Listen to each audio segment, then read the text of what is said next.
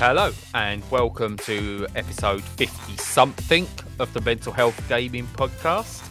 Once again, I am Bradley. I'm joined by my faithful companion dog Stu. And also, later on, special guest Bill Gates. We'll talk to Bill a bit later, but how are you doing, Stu? Not bad, not bad. I'm not sure about being compared to a seeing eye dog, but at least they have some sort of function and a job, neither of which I have at the moment, so I suppose it's actually a compliment. Well, my other choices of seeing eye dog so far have not been as successful, so, you're well in with a shout for that one. Were they family members? Because those can always be a disappointment. Yes, they were. And we'll come to sort of like my eye journey a little bit later. You're looking forward to talking to Bill Gates later as well. Oh yeah, that'll be fascinating. Yeah, he seems like a really charismatic and exciting fellow. So he's joining us on the podcast, so nice. That's something to say and listen to. It's going to be you with a really poor impression, isn't it? No, I'm not going to pretend to be Bill Gates. I don't need to pretend to be Bill Gates because Bill Gates is with us. Oh, okay, right. But anyway, video games. I've clearly not been playing anything. My daughter's only been playing some Super Mario 3D World and not got any further. So it's on you, Stu. Tell me about these mystical video games that people play these days. Oh, well. I deliberately played a game for the podcast because I was like, oh yeah, I'm playing loads of stuff that I've just been talking about for weeks, so I'll play something else. And there was a free copy of Rage 2 going from the Epic store. So I was like, yeah, well, I'll give that a go for free. I mean, interesting sort of side note. I don't know. You decide whether it's interesting or not. But freedom is very much, and whether things are free, is very much based on time for me. And because it is like an over 50 gig install, that to me, it's like, because it's taking up so much space, it's almost like currency. Yeah. You're kind of paying for it in terms of having to fit it on an SSD. So anyway, and the amount of time it took to download. So I went through all, I was like, oh yeah, okay, well, I'll give it a go. And I really wish I hadn't, because it's the most aggressively mediocre game that I've played in a very, very long time. So it kind of looks like the first one, but not as good. And the first one didn't look amazing, but it looked unique because of that mega texture thing it was doing. Yeah. Like a lot of people, I was like, yeah, it's not brilliant, this game, and I didn't really play it very much, but I was impressed with what they were doing. Yeah, visually and technical level. The first Rage it struck me as I'd have been happy with just a demo of that game. Yeah. It looks nice. The first hour was fun enough, and then you've done it all. Yeah. It's almost as if sometimes, they build all the assets and they're like, look what we've done technically. Oh, buggeration, now we've got to put a game in there. Yeah. And that definitely felt like that with Rage. And it feels even more like that with Rage 2, astonishingly, because it's basically Destiny. It's just Destiny. Like I could try and say some more clever stuff, but it's just Destiny. It's just like a pale imitation of a game that's been out for a very long time. So yeah, you're just wandering around and you're doing all these things, and they're all basically point-to-point quests with mediocre weapons you've seen a billion times and pick up abilities that you've had a billion times before. And there's nothing wrong with it per se, but it is so dull. It's the most. I was like, my brain was totally switching off playing it, like shutting down, because it was that bland. Yeah. And for something to spend that much money and just rip off another game and it be so aggressively bland and boring is stunning. It's terrible. The problem with Rage 2 was the marketing as well, because I remember when they first revealed it and the marketing behind it, there was like bright colours and it was like this punk style thing, and it was like, oh, it's OTT, whatever we got wrong with Rage, we've done away with that. It's exciting, and look at all this aesthetic to it. And yeah, then I saw like initial reports of it, and I was very tempted to pre-order. And then I saw the initial reports come out, and I was like, it looks a bit bland, actually. It seems to lack the excitement. Because I first thought, oh, they're going to go for a bullet storm, but in an open world setting. I'm all for that. I'm all for open world bullet storm. But yeah, no, it looked bland, which was a shame. And the marketing went completely the other way with it.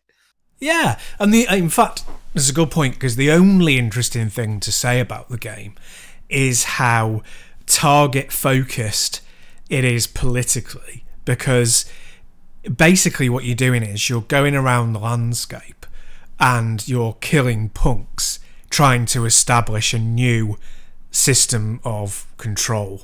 So it's kind of like, on the surface of it, it's like, oh yeah, you know, you're in this post-apocalyptic wasteland, and yeah, getting Mad Max vibes and all this.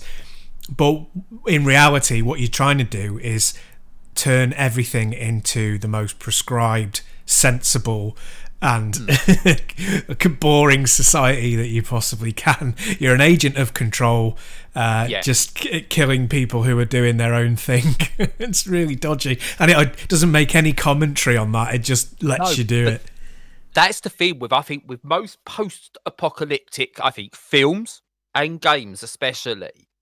Anyone who's lived in the wilderness, like the actual post-apocalypse, and they've lived that, and their minds have gone or whatever, or they've had to become scavengers or really feral because that's the life they're always treated as the bad guys. And they're the ones who need to be eradicated. It's always the same, without going on the nuance of, actually, why are these people like this? Why is their life gone like that? It's actually a class war system. And it's a propaganda-ish. It always has been post-apocalyptic. It's propaganda-ish of, oh no, these are the bad people because look at them, they're different, they're poor, they're scavengers. We're not. We've managed to survive in like Ivory Tower or in the bunkers.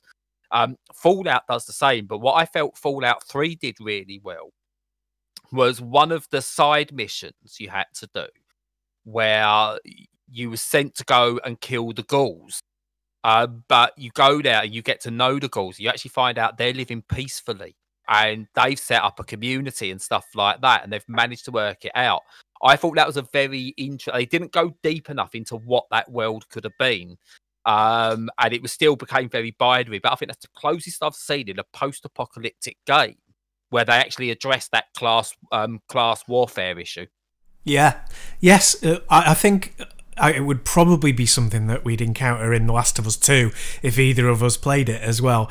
Because in the first game, obviously, it's from the perspective of two survivors, and then apparently in the second one, it sort of flips the perspective a little bit so you can get to see it from both sides and see that you're equally victim and villain. And there is absolutely zero nuance whatsoever in Rage 2. But I mean, even sort of politics aside, it's just not a good game. It's just a completely bland, by the numbers exercise. And for something that, like you said, is styled to be, or initially was, and marketed to be, you know, out there and a bit weird and a bit kind of anarchic, it's the mirror opposite of that. And if you want to play a game that is open world and does have that anarchic feel to it and does go over the top, I recommend Sunset Overdrive for anyone who's never played that. No, I've never played it. Right, I say outstanding. It's fun. I've never completed it, which I suppose isn't the best of endorsements. But honestly, the time I have with that was just so fun. Some of the mechanics do get a bit tired towards the end, and it has a tower defense section that you have to do every now and again. But overall, it works really well, but it sticks to its convictions. It's got a story to tell, which has got some serious undertones, but uses the comedy and the punk and the over-the-top nature well. That's how to do it. Wasn't perfect, but compared to Rage and Rage 2, it's nigh on perfect. So give that a go if you haven't. I will do. It reminded me when you were speaking that I think No More Heroes is probably the only thing I've played that sort of properly defines that anarchic thing. You know, that feeling. Maybe probably only in an action game, but I really don't play very much other than action games. And if you ever want a blueprint on how to create an open world that feels different with all the different games, and can make fetch quests in a way, or and that work. Just look at the Yakuza series as that's grown. They all take place pretty much within like the same environment, but every game feels different, and they change up the mechanics within that world. As like Yakuza 7 with its turn-based Persona style stuff works really, really well. So you haven't always, just because you've stuck to a certain genre or you've got a certain world, you haven't got to stick to doing it by the numbers. You can try different things even if it doesn't work. So there you go. I could be a video game developer if I had talent. Yeah, I think, what's missing from a lot of these studios is the big studios particularly, they don't seem to have any outsider concepts. Not many, anyway, It's not, I don't think it's the studio's fault. We know, that publishers, from above, unfortunately, Yeah, no, absolutely, yeah. Anything else you've been playing? Yeah, I got, and this wasn't just for the podcast, but I bought and downloaded and played, as tends to be the case with games, Natsuki Chronicles. Now, that's a shoot 'em up, a horizontal shoot 'em up, in the same universe as Ginga Force, which always makes me laugh. You can't ever say that, with a straight face. It's just not possible. Especially when I've got one of those that's currently in preschool. Yeah, that's right. And for any non-UK residents, Ginga is a corruption of ginger, and just, used as an insult. So it's not very nice. But yeah, Ginga Force, still, I'm afraid, funny. Anyway, Natsuki Chronicles. So it's really very much in that same visual style, and in the style of sort of G-Rev, who did Border Down and Zero Gunner 2, I believe they did as well. So it's very sort of clean lines and very simple, Fisher-Pricey, boxy looking. Very bright and clean.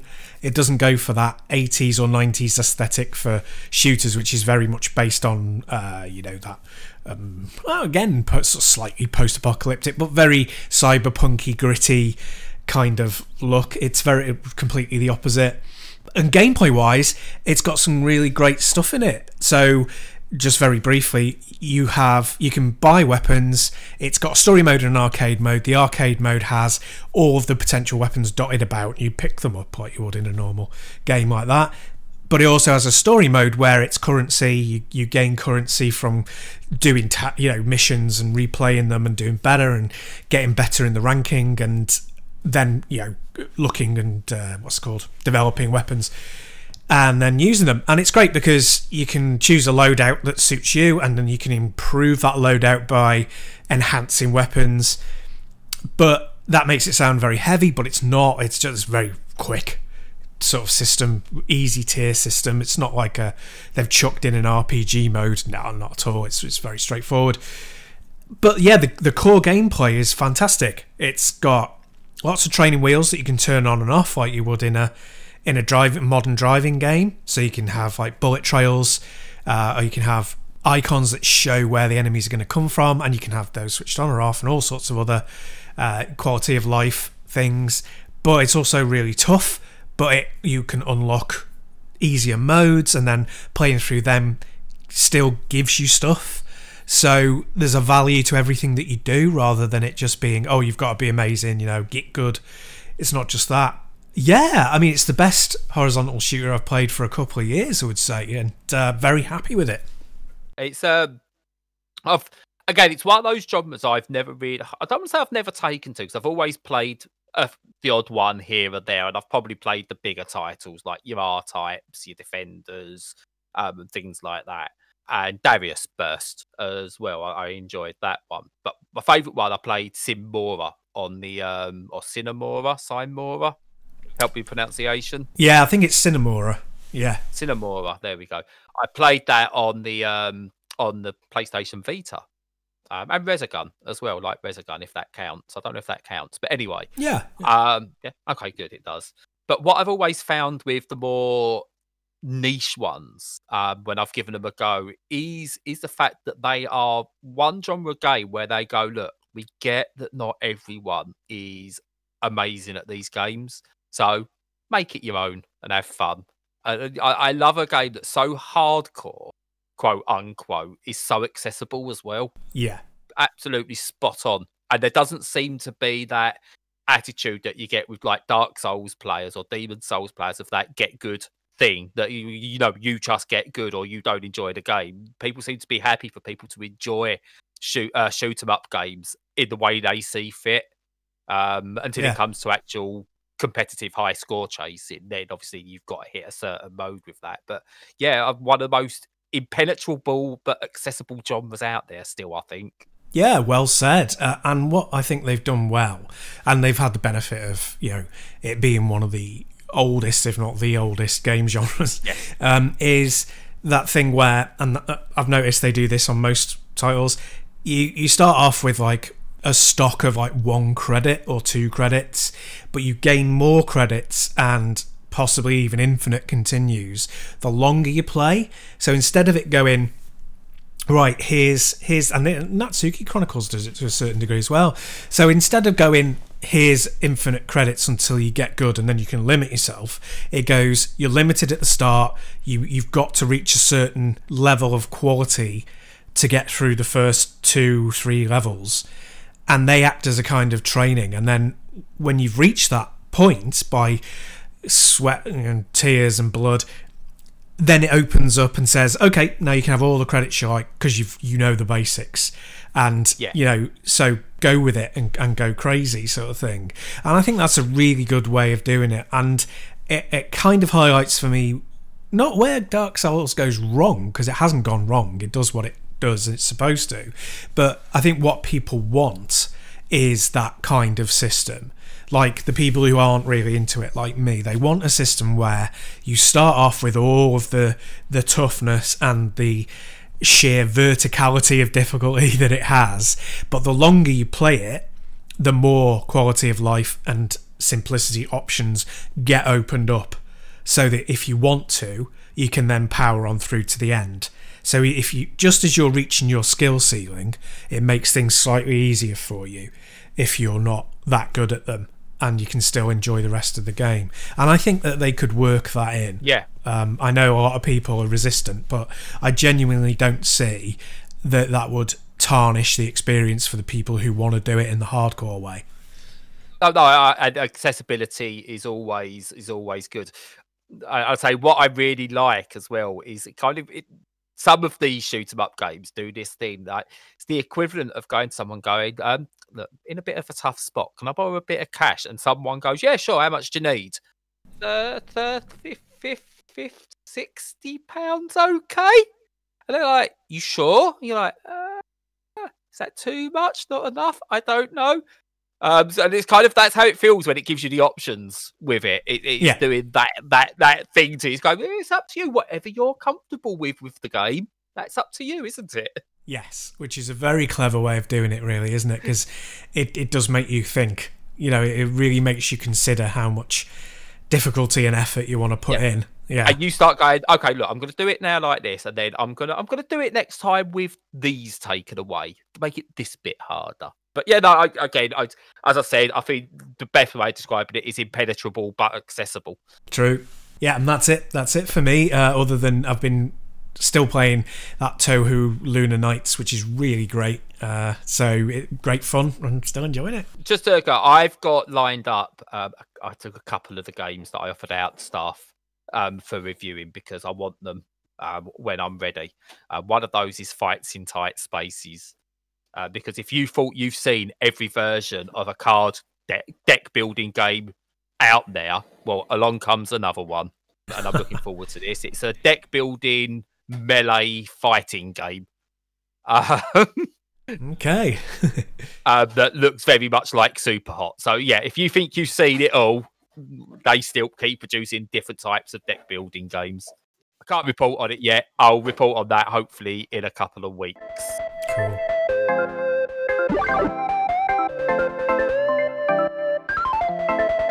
Moving on, a couple of things have happened to me this week. I don't think I promised last week, but I did say last week that I should hopefully be seeing again by our next recording. That's gone completely out the window, and I'll explain about the surgery in a minute. But I also had my COVID jab. So who better to bring in to talk about the COVID jab than Bill Gates? Because obviously they've injected Bill Gates into my arm and he now is listening to everything we say. So he's now going to be a special guest on every episode. Gotcha. Or so the conspiracy theorists would have you believe.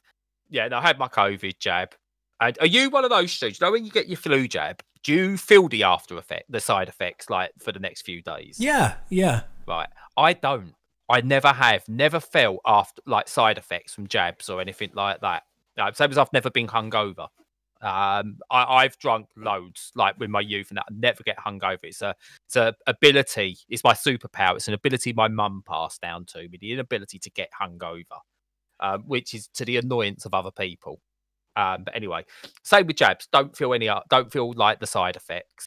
So had the COVID jab last Tuesday afternoon. After we recorded, got to the evening, like about 10, 11 o'clock at night, and I felt absolutely fine. And I showed off. Like, yeah, no, I feel right as rain. Had the jab, don't feel a thing. Woke up at about 4, maybe 5 o'clock the next morning in absolute agony. Like I'd just done sort of like a round with Conor McGregor, and Conor McGregor was really pissed off and attacked my knees and every single joint I had.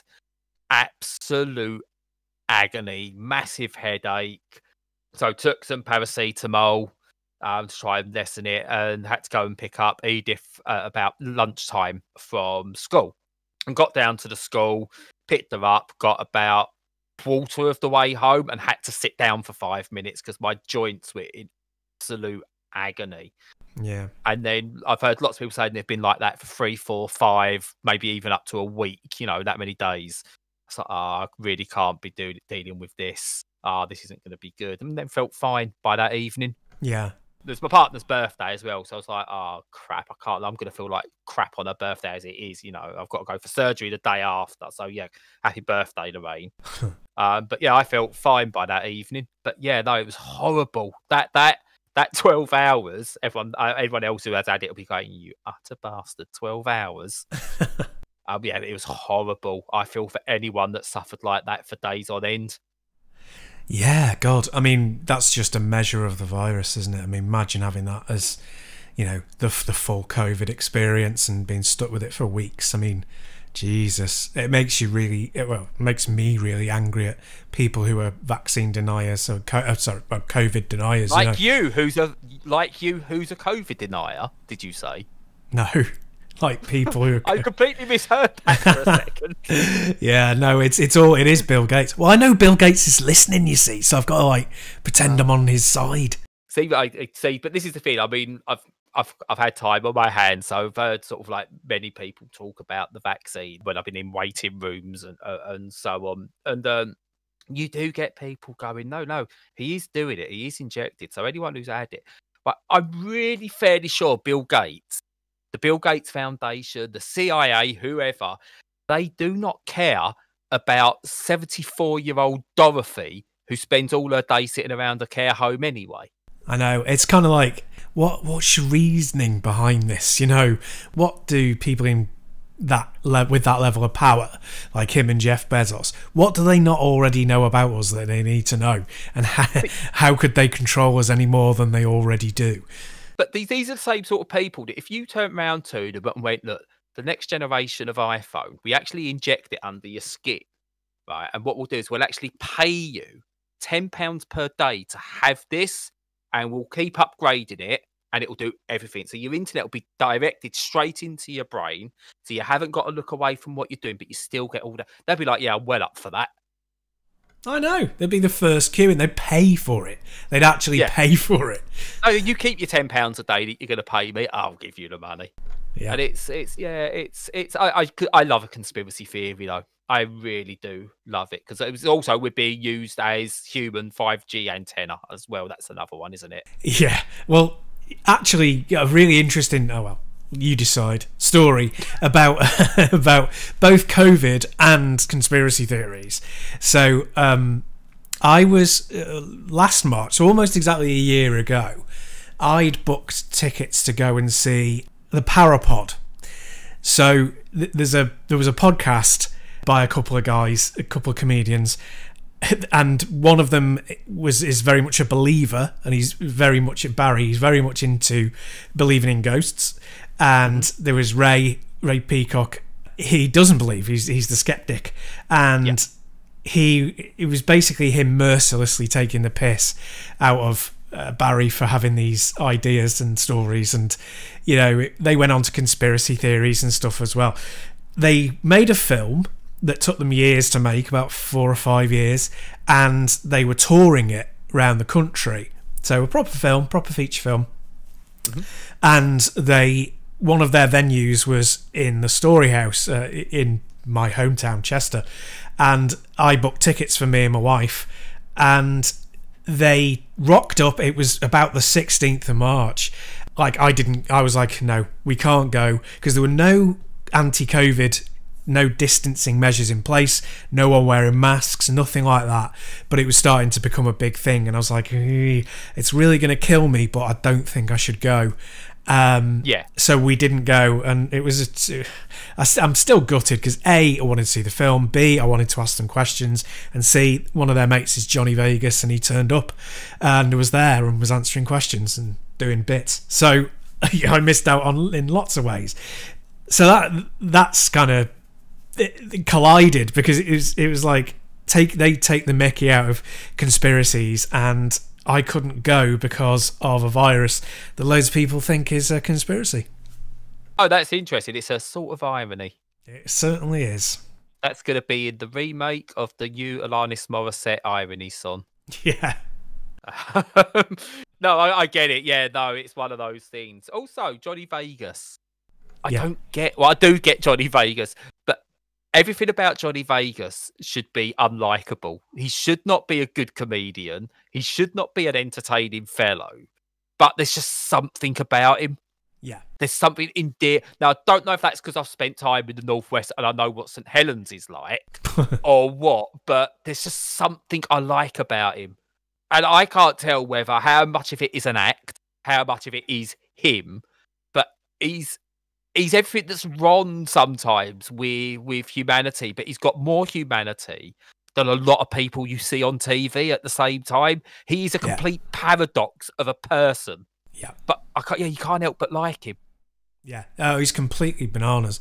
I think it's just because here in the Northwest, you can only be in sort of general proximity to Wigan for a certain amount of time before it starts affecting your brain. You know what I mean? Yeah.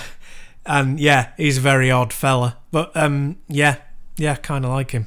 But there's quite, having spent time in St. Helens, there's quite a few of him walking around in that town. Yeah, it is. Working in the bakeries and what have you. It's, there's a lot of them.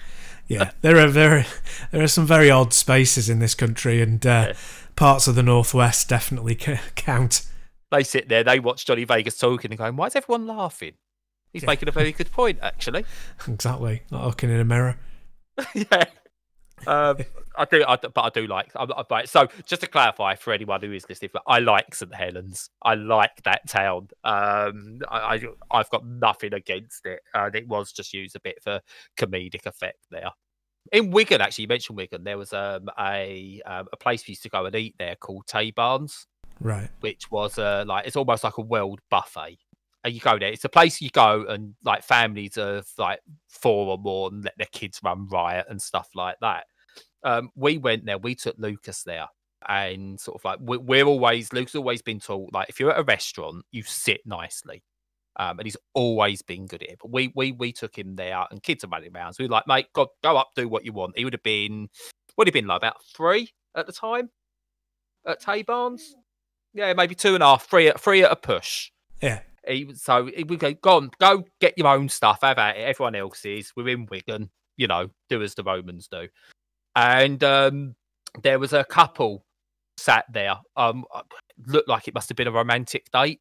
And they had no kids, but they was there on their own, and they looked absolutely horrified by everything that was going on around them. And I was like, don't get me wrong, if you've gone to the Ritz and there's kids running around like that, you have every right to be disgusted and to complain, because that's the ambience of that particular restaurant.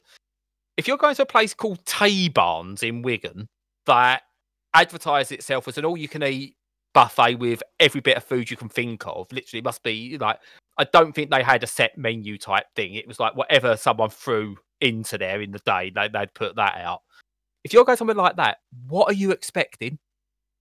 Really, what are you expecting? I know. And like we're the told, like we sort of like no, I've changed now. That it's like no, actually let kids be kids. But I very much know you've got to act in a certain way when you go to a restaurant. It's not fair on others and stuff like that. And I still believe that based on where you're going. But yeah, it's it's just one of those things that always stuck with me and made us laugh. Sort of like watching these people absolutely horrified, almost glued to their chair because of the amount of kids running around. Yeah, the only time I'm bothered in restaurants by kids is if they're unhappy, because it makes me unhappy. Not because of the noise and, I'm irritated by the noise, but because them being unhappy makes me unhappy. Like, them running around and having fun, like, makes me have fun. Like, it doesn't bother me. It's fine if you're, like you said, if you go into like a proper restaurant for a romantic meal as a couple, then you don't pick that place. You pick a different place. You don't go to McDonald's to have, a candlelit meal. You know what I'm saying? Whoa. Depends on how old you are. Well, if you're like between 14 and 18, you've got 15, yeah, that's where you're going for a candlelit meal. Oh, it's great seeing that. Going well off tangents now, but yeah, when you go into Mackey's, now, like I hardly ever go, like once a year, but when you go in and you see like a boy and a girl, a couple, like really awkward with each other sitting across and barely speaking, and you know that it's like their first date, that's really cute. Do you want to share chicken nuggets? Shall I get 2 straws for the milkshake? And the very last thing, back to Wigan, and we need to call this episode the Wigancast because of this. My dad always used to sing "The Martians Have Landed in Wigan," which is a song by the Horton Weavers. The internet tells me he used to dance around the living room singing "The Martians Have Landed in Wigan." So there you go. I don't know what you can do with that information, but it's out there now. So. You need to find a soundbite for that. Yeah, I'll have to stick it in there. Yeah, I will do that, and I'll put it right here. For the Martians are landed in Wigan, and they're wearing flat caps on their doors. So there you go. Hopefully that isn't copyrighted, but not enough people listen to us that it should matter anyway. Or the Horton Weavers. They might do. In which case, they might be happy for the promotion. You never know. There you go. Right, I was going to save this for the end, but we're on tangents before I get to the eye surgery. So I've had a lot of time this past 4 or 5 days to think. But I'm going to go on the tangent fact. Do you want some turkey facts? I've been dying to gobble them up. Hey. I said facts, not puns. This is a highbrow show. Highbrow. Thank you very much. Yes. Okay. It all came about because we talking about where we're going to go post restrictions starting to lift. Where we're going to go for our first place to eat. Was we going to go to like a cafe in Basildon or something like that for a fry up? Well, no, there's a place in Chelmsford called the Little Calf, and it's run by a lovely family. And their mum has been stuck out in Turkey. She went out to Turkey, and because of the pandemic, has been out there for best part of a year now.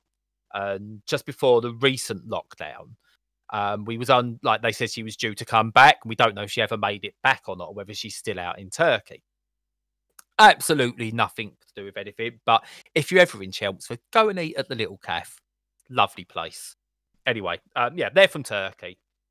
And then it got me to thinking, because this is how my brain goes the most of the time. But when I've got extra time, this is where my brain goes. What do they call turkeys in Turkey? It's a good question. It is a good question. Do they call them turkeys?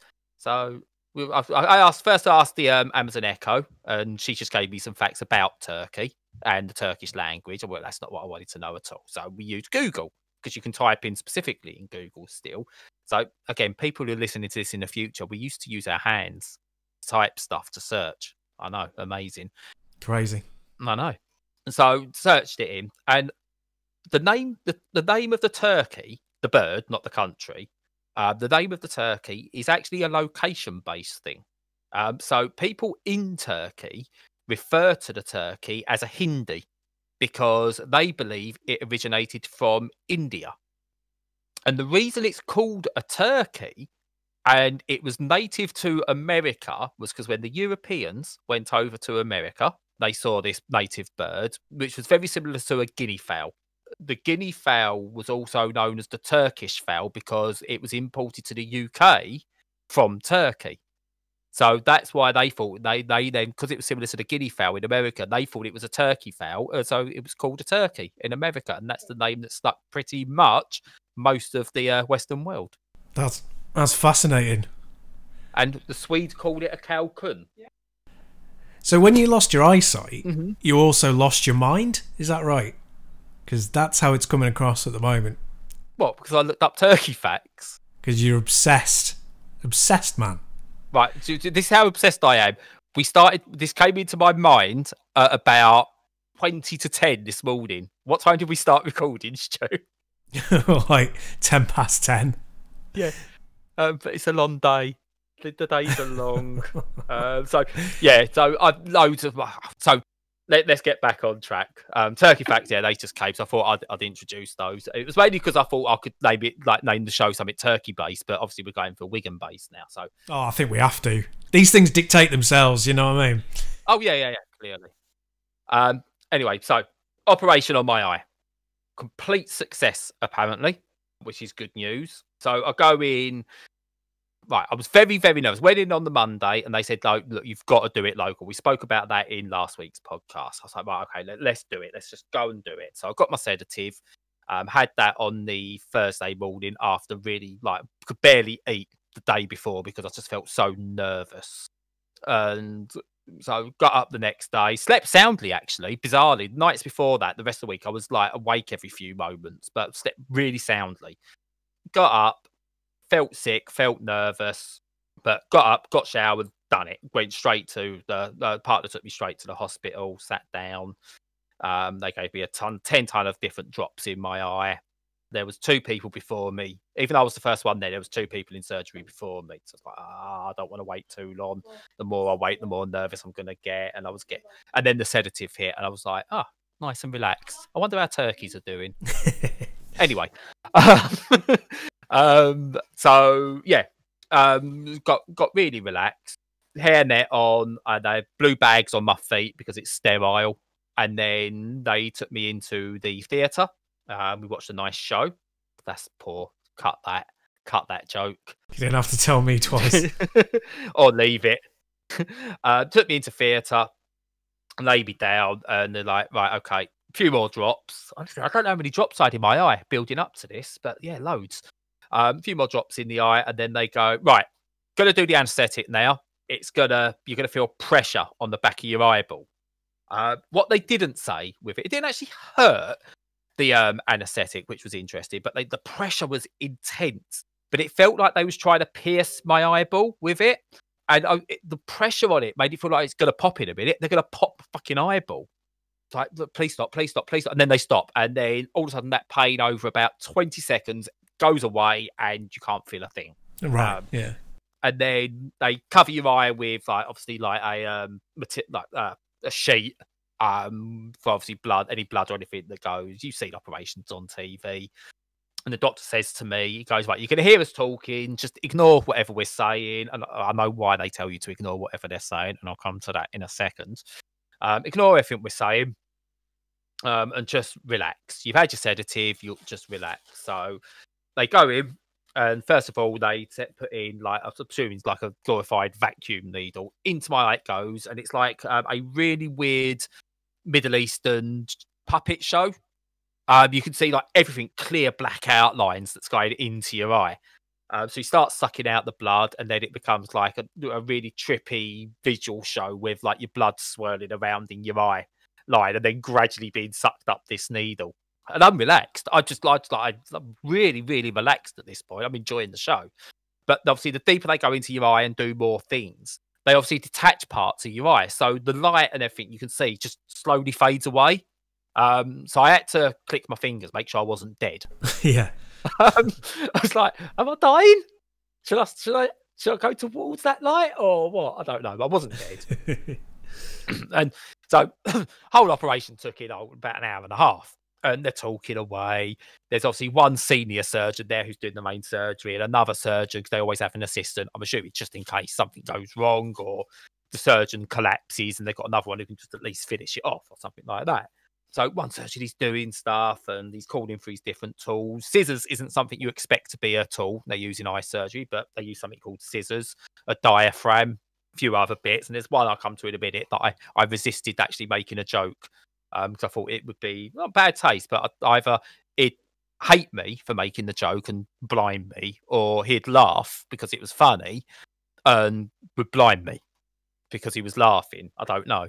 So I decided not to do it. I showed restraint. That shows how sedated I was, by the way. I showed restraint and didn't talk.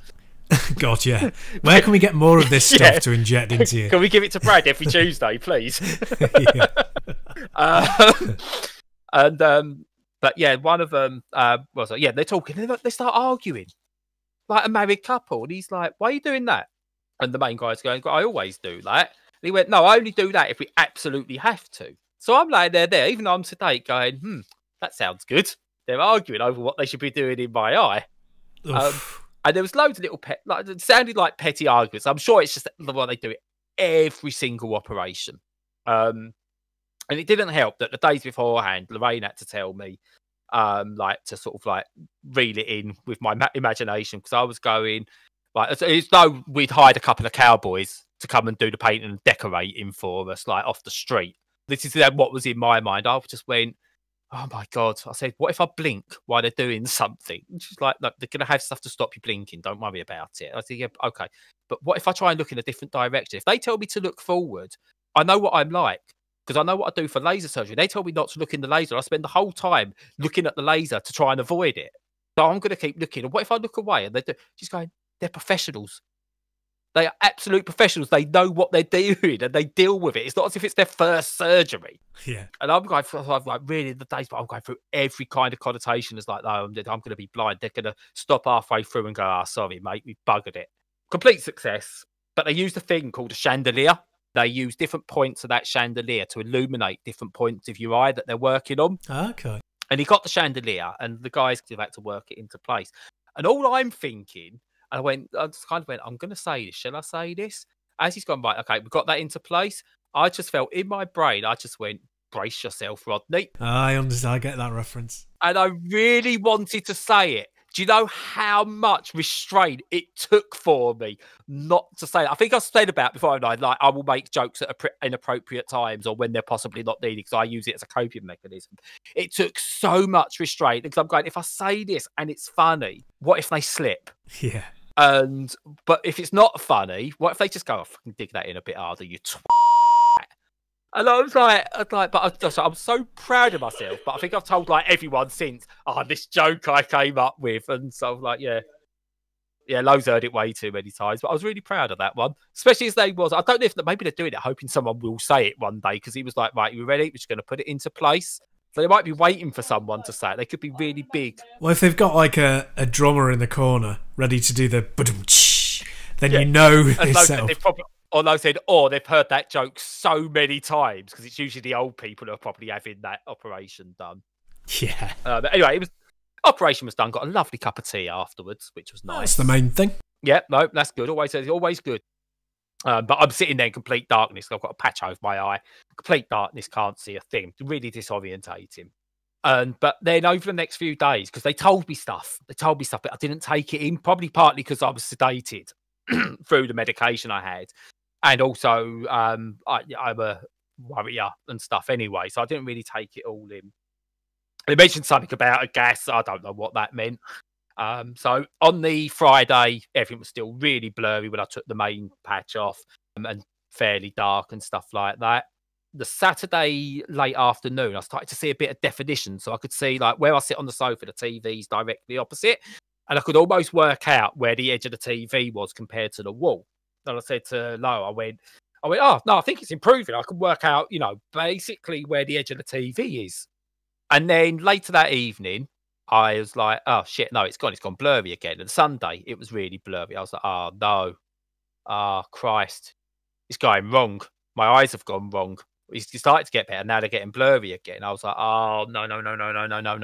So I said, I've got to go back in on the Monday anyway. So I didn't want to call anyone. So I'm panicking internally. I don't want to worry anyone. like to the surgery. Like felt really nervous about going to see the surgeon again. And so it gets me in really quick, actually. 9:30 appointment. I think I was done by 10. Nice. Like, great. I've never been that quick in a waiting room. Love it. So he calls me in. He looks at it and he has a look and he goes, "All right, now sit back." And I went, I said, "Oh," went to surgery. I went, "It's gone wrong, hasn't it?" He went, "No, it's doing exactly as we want it to do." So I went, "Well, why is all the bouncy stuff?" He went, "Because I explained to you, you're going to have a gas in your eye. And that gas will help, like, get rid of the bleeding. It helps with the sort of recovery. That takes about 2 weeks to go away, to disperse, and that's when you'll get your vision back. And we explained this to you in the post-op. Okay, did you? Yeah.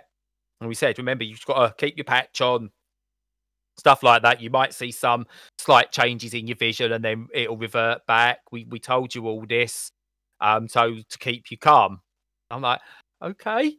So it's all gone okay? It's like, yeah, it's absolutely fine. Exactly what he goes, like, you've not had a minor surgery. Just because you was under a local, it wasn't a minor surgery. You've had a major surgery. Major op, yeah. So you're not going to be back to your like full after a couple of days. I was like, okay, right, okay, that's good. So it's all gone well. It's like, yes, it's gone absolutely fine. I was like, okay, I can relax now. So yeah, but the days are long, especially when you've got that panic. So one of the things I had when I was like really depressed, at like my lowest, was I'd wake up in the morning and have that utter disappointment at waking up. That, oh crap, I haven't died in the night. And then you spend the next however long, just basically you go through your day, counting down the days, like the time till you go to sleep again, in the hope that you might die through the night again. Yeah. And it's that whole point between sleeping is just like counting down. Now it's similar, not in the I hope I die in the middle of the night thing, but that whole I'm waking up in the morning, I can't do anything.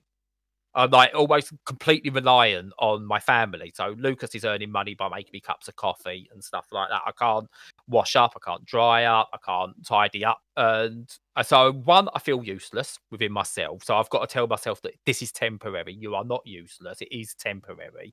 But it's how we deal with it. I've always dealt with, my own pain and injuries with humour and stuff like that. My depression, I deal with it with humour, because if you can't laugh at it, then it's going to take over. So, but anyway, so basically counting down the time, going like, I'm blind. All I can really do is sit there.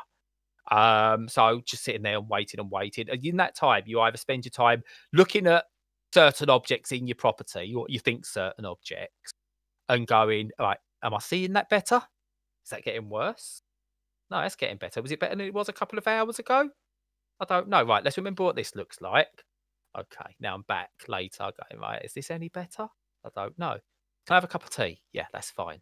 Oh, coffee. I don't drink tea. Can I have a cup of coffee? Yeah, that's going to cost you 10p, Dad. That's fine. He went, yeah, so Lucas making me coffees anyway. Lowe's doing my eye drops for me, bringing my insulin and my dinners. I'm being weighted on hand and foot.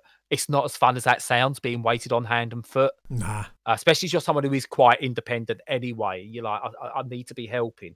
And realising how much I do actually do throughout the day, like when Lorraine's at work and stuff like that.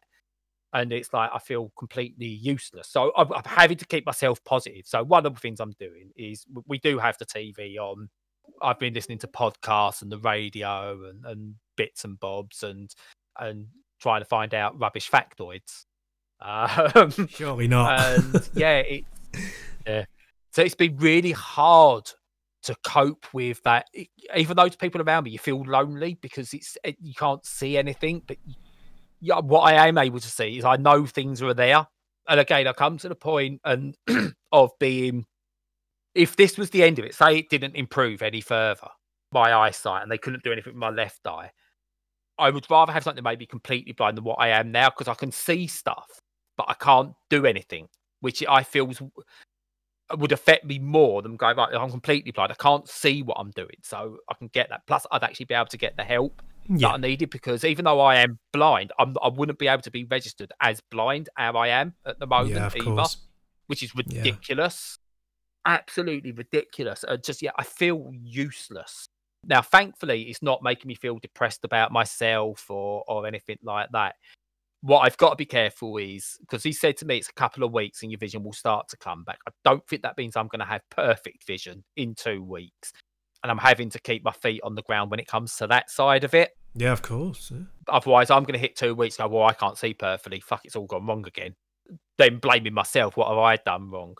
Now, I did wonder whether stuff would go wrong because obviously first of all, they give you like an eye patch, but it's a solid eye patch. It's not like a pirate's eye patch or anything like that. Oh, boo. It's like a solid plastic. I know. It's a solid plastic shield. Yeah, it's boring. It's see-through as well. But anyway, sitting in the waiting room afterwards, and I can't see a thing. So Lorraine comes and gets me. They let her come through to come and get me, and she has to guide me out. She walks me into 2 doors. Yeah, well, that's funny. So, you know. Straight away. She says it was an accident, but yeah, walks me into 2 doors. Didn't hit my head on those ones, though. Good. Then we go and pick Edith up from school. But I've still got my coat on. So I was able to maneuver myself out of the car to take my coat off, feel my way to the back of the car and put my coat on the back. But as I got in, I headbutted the car. Nice. That wasn't clever, but only caught the top of my head on the right side where my eye was. I didn't actually hit my eye. So, yeah, brain damage is fine, as long as I don't damage my eye. Then we get home, and we sort of like, she guides me up the stair, like into the place, up the stairs, to the flat.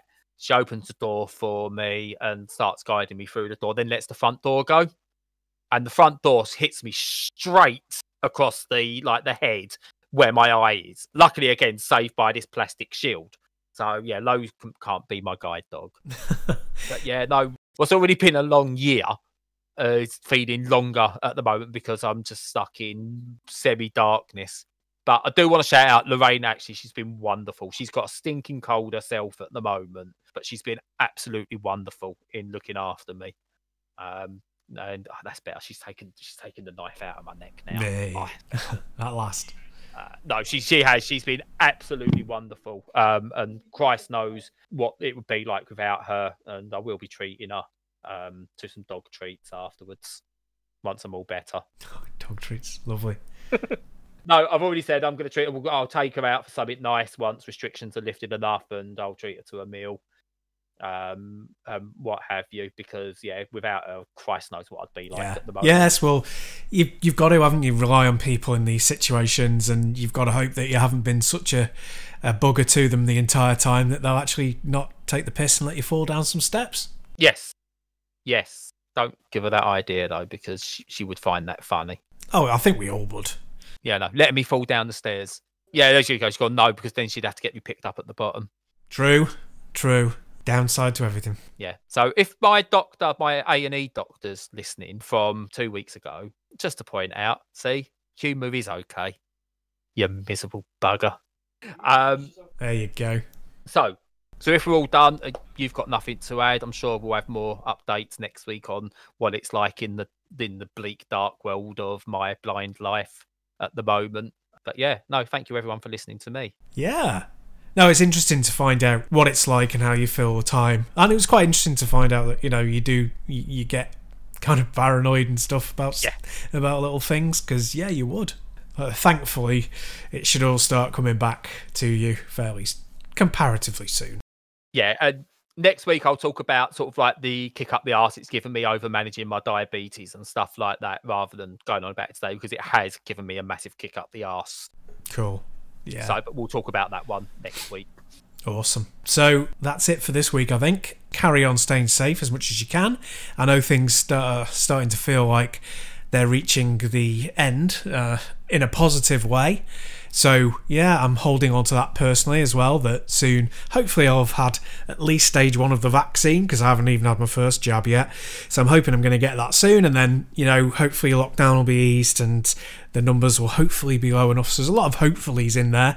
So at least I am feeling hopeful. But yeah, it's also spring pretty much, and the clocks are going forward and all that stuff's great. So to get you through the regular day, feel free to use our content to do that. Go on YouTube and watch us there, and follow us on Twitter. Not a lot of activity on Twitter at the moment, but obviously it will start ramping up again soon. And also, you know, the website, lots of reviews. And feel free to follow us and pay on Patreon if you can afford it, and if you think we're good enough, so that's probably a no.